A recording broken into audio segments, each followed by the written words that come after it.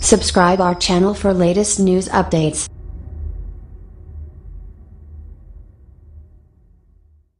Breaking: Hillary knows the end is near with what she was just caught doing to prepare. In one of those ultra-rare moments when crooked Hillary Clinton tells the truth, she actually admitted that she often lashes out angrily at people due to feeling overwhelmed by President Donald Trump and his policies. Poor snowflake.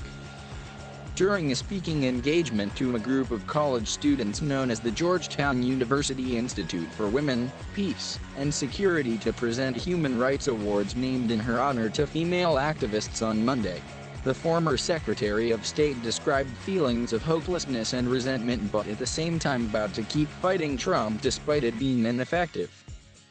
And she made it very clear to everyone in attendance that she intends to keep fighting to pursue his agenda and remain on the front lines of democracy. She later added that advancing for women's rights and opportunities is the unfinished business of the 21st century and that she plans to stick around to help finish the job. Oh, goody. Make no mistake about it. What crooked Hillary is really doing here is setting up the narrative for when she gets indicted by the Justice Department. Since it has now been proven her campaign was the one who paid for the fictitious Russia collusion dossier and she was in cahoots with Barack Hussein Obama and his weaponized FBI in order to take out President Trump.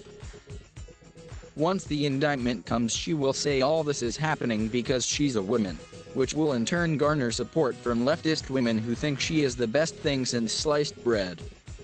Although Hillary has never been a feminist in her entire life, she has protected her husband, former President Bill Clinton, who is a sexual predator, and viciously attacked his victims. As an attorney, she even defended a 40-year-old man who raped a 12-year-old girl. A girl who, during cross-examination, Hillary Clinton accused of wanting it. Hillary Clinton asked to be removed from a 1975 rape case in which her client was accused of sexually assaulting a 12-year-old girl, the one-time Arkansas lawyer said recently, addressing for the first time fresh retrospective reproach for her defense of a man she's suggested was guilty. When I was a 27-year-old attorney doing legal aid work at the University of Arkansas where I taught in Fayetteville, Arkansas, I was appointed by the local judge to represent a criminal defendant accused of rape, she said when broached with the topic in an interview with British online network Mumsnet. I asked to be relieved of that responsibility, but I was not. And I had a professional duty to represent my client to the best of my ability, which I did. The Washington Free Beacon recently obtained audio from a 1980s interview with Clinton in which she concedes some admittedly disquieting information about how she was able to seize on loopholes to minimize the sentence of the suspect, 41-year-old Thomas Alfred Taylor.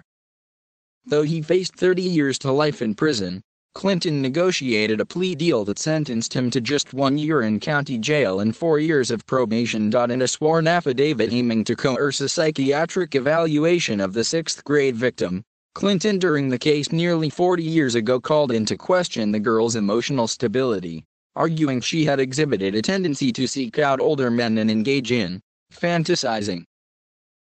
She added, citing a child psychology expert, that children and early adolescents tend to exaggerate or romanticize sexual experiences and that adolescents with disorganized families, such as the complainant, are even more prone to such behavior.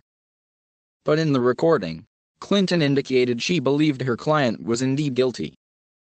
Heard laughing, she said the polygraph test he managed to pass forever destroyed my faith in polygraphs. Grasping to cast Clinton, the early frontrunner for the 2016 Democratic presidential nomination, as someone far removed from the champion of women's rights around which she's molded her reputation as First Lady, Senator, and Secretary of State, some Republicans have rallied attention back to her handling of the case. Todd Akin, whose 2012 Senate campaign was largely annihilated by his theory that women who are victims of legitimate rape shouldn't be exempted from anti-abortion laws because they're unlikely to become pregnant, last month lambasted as incredibly hypocritical Clinton's defense of a child rapist she knew to be guilty. He added that by laughing while discussing the case, Clinton delegitimized the legitimate claims of the 12-year-old victim, and that she slandered the victim to justify her tactics.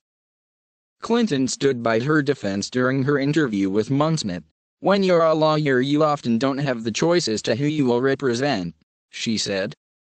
"And by the very nature of criminal law, there will be those you represent you don't approve of.